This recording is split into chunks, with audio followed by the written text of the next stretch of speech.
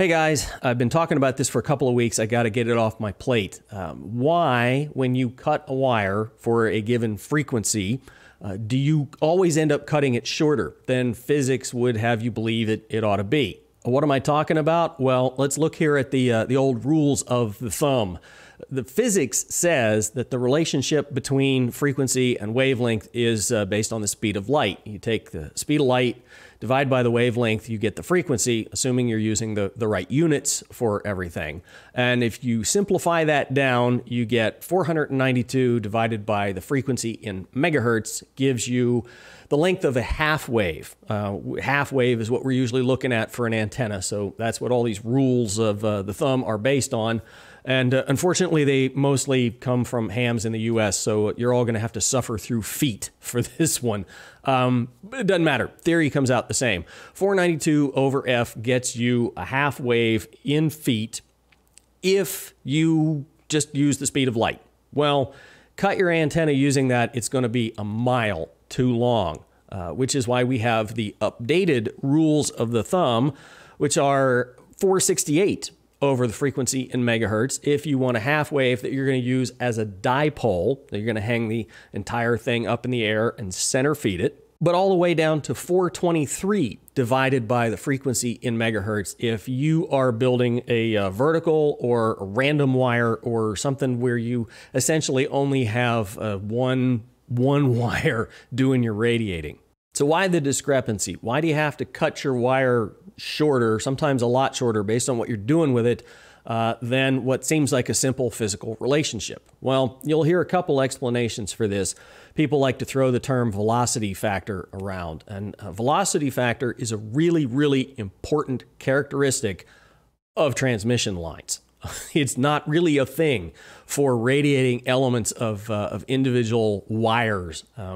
It's handy to express things that way because everybody kind of understands it and says, okay, I got to lengthen or shorten my stuff by X%. So it can make your calculations easy, but it really isn't the right way to describe what's going on in a single wire. The velocity factor of one wire by itself is 0.999999. It's really just the difference in the speed of the electrons in the copper or aluminum medium versus in free space, and that ain't much. And if you're lonely enough to brave the ham radio forums, you'll hear guys going on and on about this end of wire effect. It's a grand theory of how there's an impedance mismatch when you get to the end of the wire and hit free and open space, and what happens at that impedance transformation. Clearly there is an impedance bump there, but it's not the kind of thing that would change the length of your wire for any reason, particularly at a resonant frequency. By the time you get to the end of the wire, your wire should have radiated all of the energy at resonance, and so there's not much hitting that impedance bump at the end. Now, in order to figure this out, what we need to do is we need to go back and take a look at, well, what is really an antenna, even if it's just a piece of wire? Well, it's a resonant circuit. It has resistance. That's the only thing we like to pay attention to because it's easy.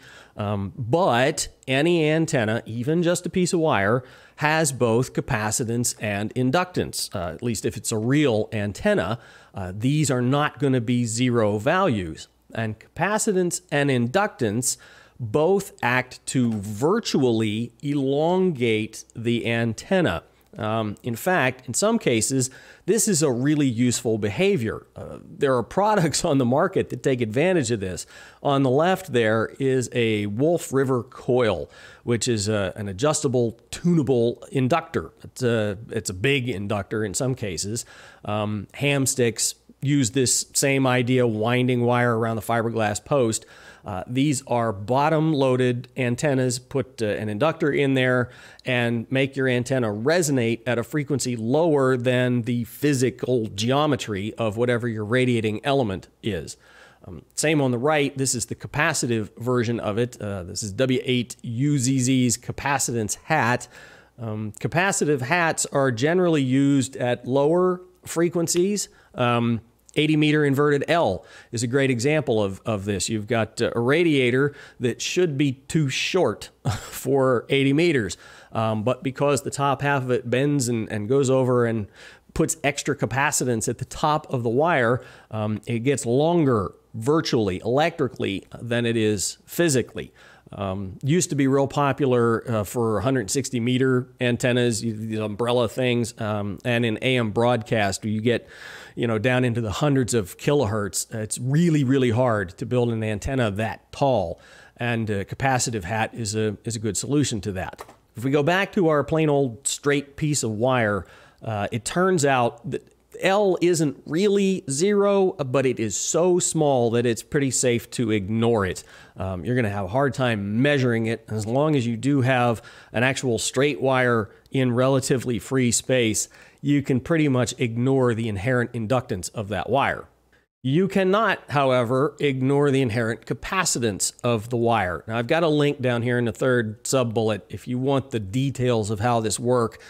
He's got pictures and everything. It's a great explanation of why a piece of wire is really modeled more like just a cylinder and is in fact a capacitor. As you start shoving electrons on there and those electrons start repelling each other, you're storing charge on this wire. That's the definition of capacitance.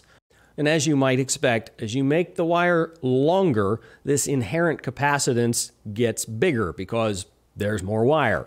Now, I know you all remember this from your ham radio tech exam, but there's a formula that says, okay, for a given capacitance at a given frequency, what's the reactance going to be? How much resistance to the flow of energy is that capacitance going to provide at a given frequency? And the formula is here on the screen. The thing you'll note about it is that the frequency component is in the denominator of the fraction, which means as the frequency number gets bigger, the capacitive reactance gets smaller. So think about that in terms of harmonics. I've got some capacitive reactance at a frequency, 7 megahertz. If I go to 21 megahertz, my frequency is 3 times as high. My capacitive reactance is only going to be 1/3 of what it was at 7 megahertz. So this is why your harmonics don't land where you think they're going to land. You cut your wire for 7.1, 7.2 megahertz on the 40-meter band, and the capacitance that's inherent in the wire is artificially making it longer. So you physically go cutting it shorter to get it to resonate. The combination of physical length and inherent capacitance, it resonates at the frequency you want.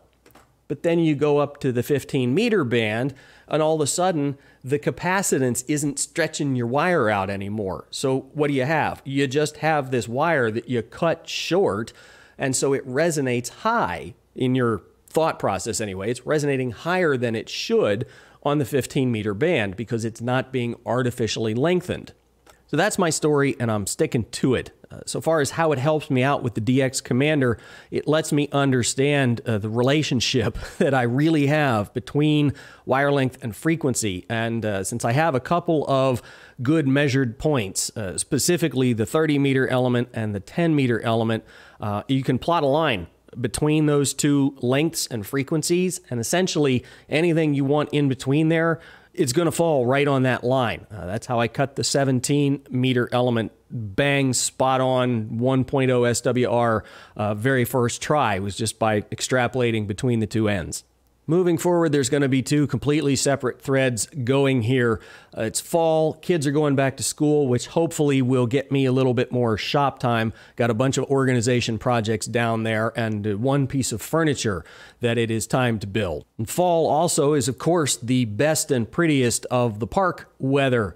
So we're going to spend some time out in the parks. I'll show you what one of these POTA activations looks like live. And with any luck, we'll get to do a little bit of a head-to-head comparison between a couple of different antenna types. So cross your fingers for some good weather. And in the meantime, stay safe, YouTube.